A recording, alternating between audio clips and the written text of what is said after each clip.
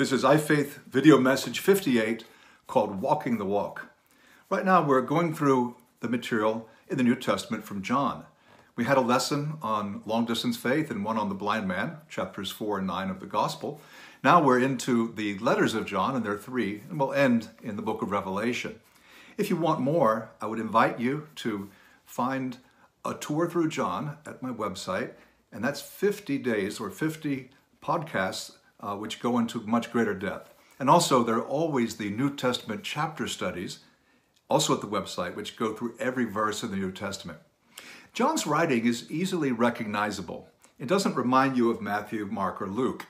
He uses simple words, very simple vocabulary.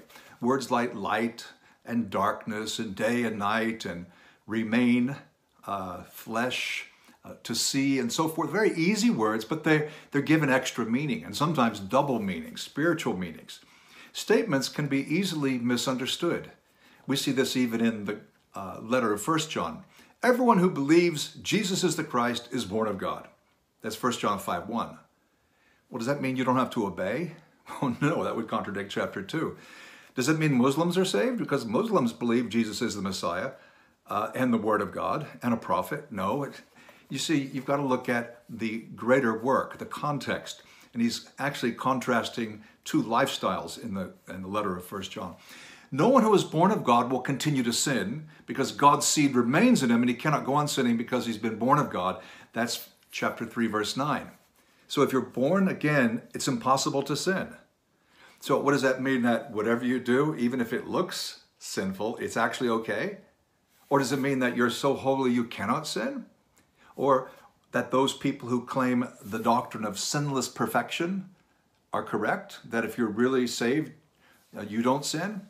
I think that would contradict chapter 1. Chapter 1 assumes that we're walking in the light, but still sin is being forgiven. So we've got to look at context. In our series on John, we're focusing on various terms. We've explored the word see and the concept of blindness in the previous talk. We'll be coming back to that in an interesting way when we get into the little letter of 2 John. But I'd like to focus on the word walk in just a moment. So thank you for being part of this series, and I hope it's not too simple for you. I'm hoping it's helping you if you are coming to faith, if you're not yet a Christian, if you're a younger Christian and you're feeding and growing. I know it's basic, but it can also be a refresher even for older believers. Walking is good. Here in Scotland, we walk a lot. Europeans don't drive as much as North Americans. We usually walk 2 or 3 miles a day for ourselves, for prayer walks, for time with the dog. And walking is mentioned throughout 1 John, particularly in chapters 1 and 2. It's mentioned in 2 John in a couple of verses. It's mentioned in 3 John, and walking is also mentioned in the Gospel. And I'm not talking about verses that say that Peter walked down the road. I'm talking about where the word walk means our lifestyle, how we walk. It's our spiritual life. Walking in the light is what we want to do, not walking in the dark. And as we'll see, walking in the light can be equated with, well, let me save that for just a few moments, because that's the point of this message. 1 John 1:5. This is the message we have heard from him and declare to you: God is light. In him there's no darkness at all. If we claim to have fellowship with him and yet walk in the darkness, we lie and do not live out the truth. But if we walk in the light as he is in the light, we have fellowship with one another, and the blood of Jesus, his son, purifies us from all sin. And then in chapter 2, my dear children, I write this to you so that you will not sin. But if anybody does sin, we have an advocate with the Father, Jesus Christ, the righteous one. He is the atoning sacrifice for our sins. What do we notice here? Well, walking in the light doesn't mean you're sinless. We're walking in the light, it says, then our sins are purified. The blood of Jesus purifies us. Now, we're not purifying ourselves. We don't save ourselves. But we do need to live in a certain way, with a certain disposition towards God.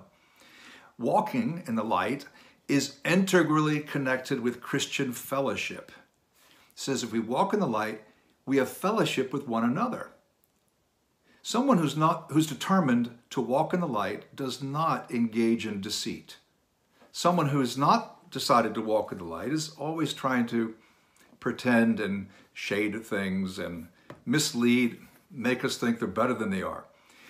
When we're moving in the same direction as someone else, if that person's trying to walk in the light and we're trying to do the same, then we share goals. We have, therefore, a bond. And so this passage I've just read, it's not about salvation by faith alone or by a confession of faith. It's about genuine honesty, inward and outward, that we mustn't lie. We need to be open, confess sins. This is what this passage is saying in 1 John. Chapter 1, let's look in chapter 2. We know we've come to know him, Jesus. We know we've come to know him if we keep his commands. Whoever says, I know him, but does not do what he commands is a liar. The truth's not in that one. But if anyone obeys his word, love for God is truly made complete in him. And this is how we know we're in him. Whoever claims to live in him must walk as Jesus did. There's that word again, walk. Walking in the light means obedience.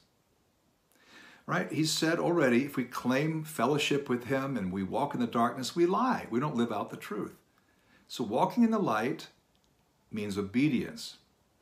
If anyone hates a brother or sister, he's in the darkness and he walks in the darkness. He doesn't know where he's going because the darkness has blinded him. See, 1 John's a very short letter. If you just read separate verses, you can get the wrong idea. But read the whole thing, make the connections, and you'll see he's teaching exactly what Jesus taught in the Gospel of John. So walking in the light means obedience. Obedience leads to love for God being made complete, as we just read. That means maturity. And love being complete, it's a relational thing. Of course, it's a relationship with God. But in John's letters, the focus is even more on relationships with fellow Christians, others who are walking as we're walking, the same direction, the same road.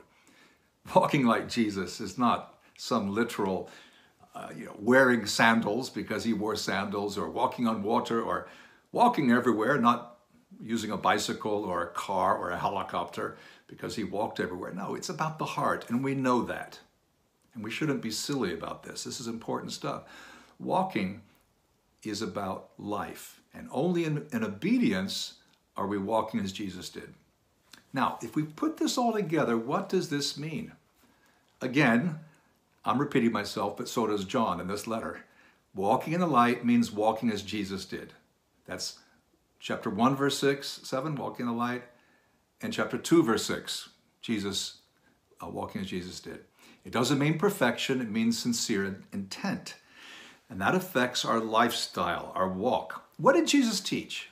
How did he live? If we're supposed to walk the way he walked, then, well, we should listen to him. And so I have an acronym for you. I hardly ever do this anymore, but I do have an acronym. That is the first letter of each word, and at the end it spells something.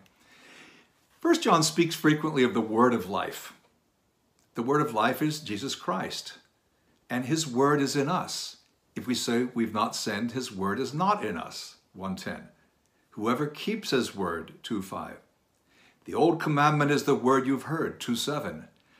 The word of God abides in you, 2:14. So we are to be people of the word. That means we can't just not think about Jesus. We need to make sure in our day we stay focused, because the word is in us. It affects our decisions, our thinking, and Jesus is the word in one sense, but so is the message from God. And yet Jesus is the message from God. Fascinating stuff. Second, authenticity, genuine spirituality. This is what we're called to in 1 John. Not pretending to be better than we are, but being vulnerable, confessing. Genuine spirituality that is personal, that is daily, that is modest. This is what Jesus taught. For example, in the Sermon on the Mount.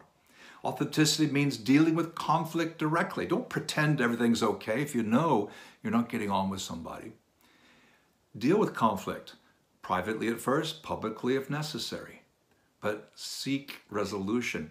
Strive for humility. That means openness. It means a learning spirit and dropping the airs and pretenses. Dropping this sense, well, I don't really need you, brother. We are called to be genuine, honest, and open. That's what authenticity is. So there's the word, there's authenticity. Thirdly, love. And all of John's writing is about love. Revelation may mention it less, but it's there in the background. In this great letter, we're called to love brothers and sisters. But Jesus also taught we're to love our enemies. We're to care about one another in practical ways. John 3:16 is a very famous verse, but it's got a perfect parallel, a very nice parallel in 1 John 3:16.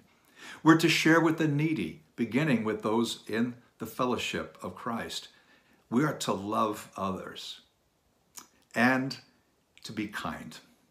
Even if we cannot trust or continue a relationship with an offender, someone who's hurt us, we're still called to be kind. We're to pray with an awareness of our own need for forgiveness.